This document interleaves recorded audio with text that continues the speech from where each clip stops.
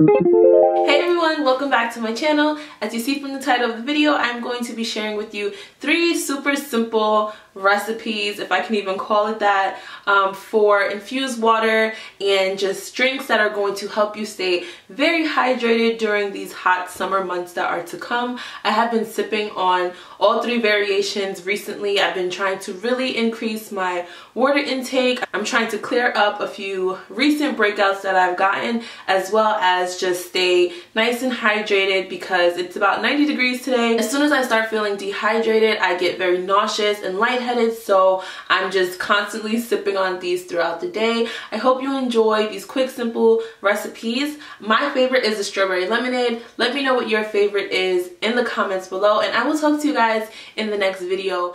So we're going to be making 3 different drinks today: a strawberry lemonade, a mint watermelon, and a cucumber lemon. It's as simple as it sounds. We're going to start off with watermelon. This is about 1/4 of a large watermelon, and then you're also going to need some mint leaves.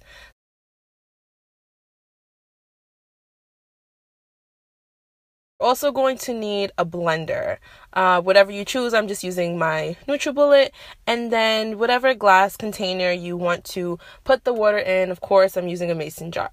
So I chopped up the watermelon, and this is best when you put the melon in the fridge overnight. Let it get nice and cold. I haven't tried it in the freezer. I just put it in the fridge, let it get cold, and then I go ahead and blend it up the next day. So you're going to take your blender and grab the watermelon chunks, fill it up as much as you choose, and then once you have it all full to the top, then we'll go ahead and blend it. So watermelon is my absolute favorite fruit. It is so hydrating. It has a super high water content.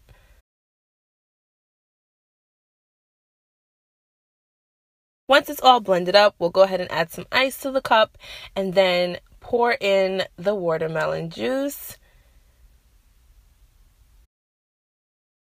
and then just add some of the mint leaves on top, and I'm going to get a spoon and stir it up.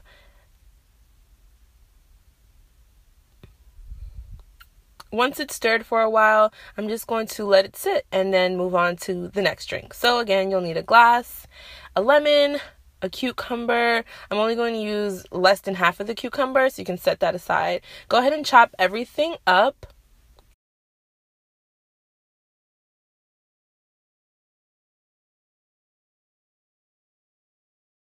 Cucumbers are also very, very, very hydrating. They have a high water content. I like to fill all of these drinks with ice just to get it extra cold and crisp and fresh. So you're just going to go ahead, fill the cup up with however much you like. This is also great if you put it in a really large container for a party or something like that, just to sip throughout the day. And then on to the last drink. The last drink is going to be my favorite, which is the strawberry lemonade. You need some lemon juice, the actual pieces of lemon, and some frozen strawberries. You want to make sure the strawberries are frozen.